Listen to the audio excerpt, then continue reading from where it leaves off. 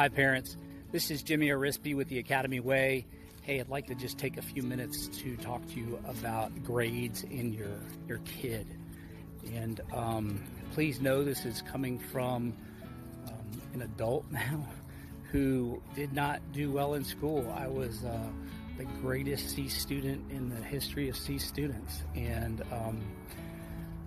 school just never fit me for various reasons, but specifically with your kid and how they are performing, please let the only question that you ask them every single day is, did you try your hardest?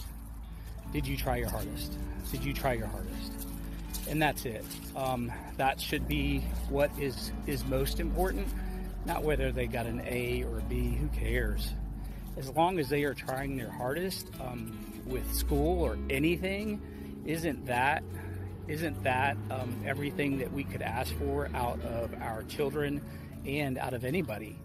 We're probably all going to fall short sometime, but I want to make sure that our 15-year-old son always tries his hardest, whether it's in the classroom, with relationships, at a job, or with school. So thank you for listening, and just you can get me, you can contact me.